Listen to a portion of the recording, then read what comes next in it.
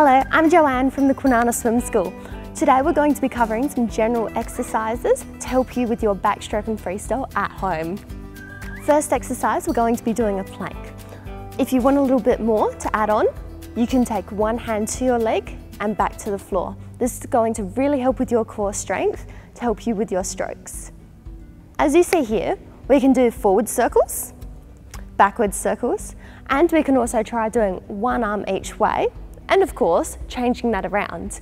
This is good for both mobility and coordination. So once we've warmed up, we want to try getting those arms a little bit closer to our ears and our hands going right next to our legs. For our forward circle, we want to make sure our arms start out in front, our hands go down past our leg and right next to our ear. For our backwards circles, very similar action.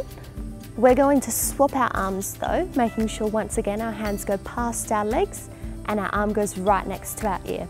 We also want to use that core strength that we built up earlier to make sure that our sides and lower back don't drop.